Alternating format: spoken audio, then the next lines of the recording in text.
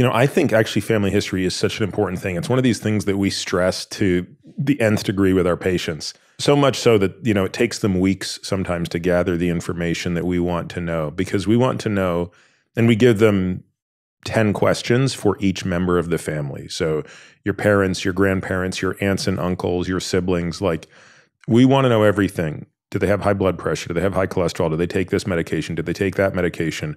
What was their cognitive function like in the last decade of their life? What type of cancers did they have? Did they have low bone density? Do they have osteoporosis? I mean, we really want to understand every detail about it. And I think a big part of the reason why is, contrary to what maybe people believe, a genetic test does not give you that information.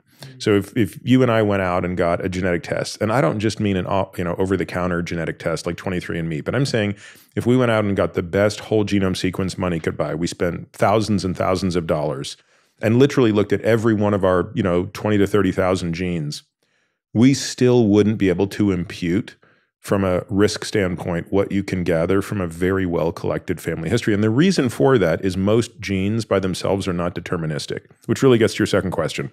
So if most genes are not deterministic, they need something in the environment to sort of trigger them.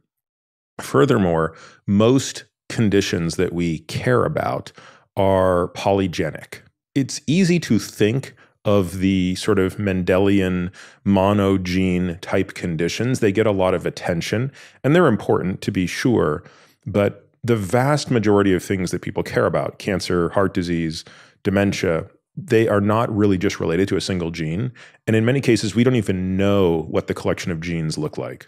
So genes matter, but I think we're going to get the majority of our information by understanding our family history in terms of susceptibility, and the environment matters greatly. And the extension of that is, of course, you have great agency over that. Yeah. And what is the best methodology for getting the family history in a complete, comprehensive way that's actually going to be It can be hard if members of the family are deceased. So for people your age and my age, our grandparents, at least for me, my grandparents are long gone. Yeah, same. So it's, do your parents really remember? And part of it just comes down to, are they being prompted by the right questions? Now, again, to be honest, in my family history, I have very limited understanding of grandparents because, they just died long enough ago. And frankly, I don't think my parents were necessarily great historians of this.